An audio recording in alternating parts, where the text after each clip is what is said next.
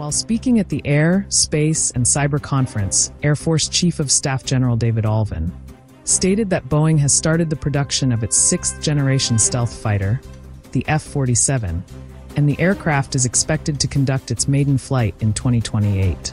Previously known as the Next-Generation Air Dominance Fighter, the F-47 is designed to replace the F-22 Raptor. The aircraft is expected to feature state-of-the-art stealth capabilities, weaponry, and propulsion system, and is anticipated to operate alongside unmanned wingmen known as collaborative combat aircraft. Though very little is known about the F-47, the aircraft is likely to possess a combat radius of over 1,000 nautical miles and a maximum speed of over Mach 2.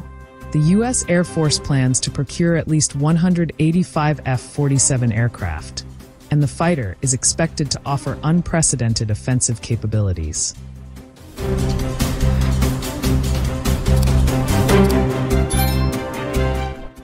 Raytheon's advanced electronic warfare prototype has cleared a critical review and has moved closer to its integration onto the U.S. Navy's FA-18 Hornet aircraft.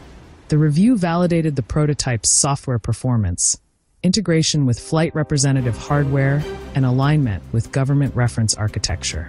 The Advanced Electronic Warfare System is designed to replace the FA-18's existing electronic warfare suite and features a digital architecture capable of rapid upgrades, integration with other self-protection systems, and enhanced detection and electronic countermeasure performance.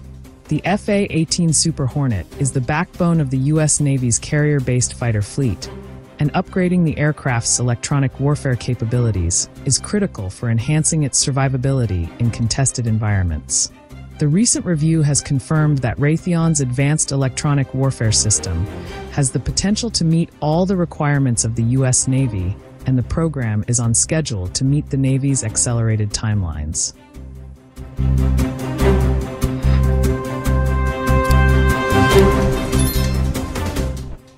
Pratt Whitney has announced the development of a new family of propulsion systems designed specifically to power precision munitions and collaborative combat aircraft. The program is being led by the GatorWorks team and focuses on faster development timelines, affordability, and adaptability. The engines are being designed to generate 500 to 1,800 pounds of thrust and boast of a modular and scalable architecture that enables a single-base design to support a diverse array of platforms.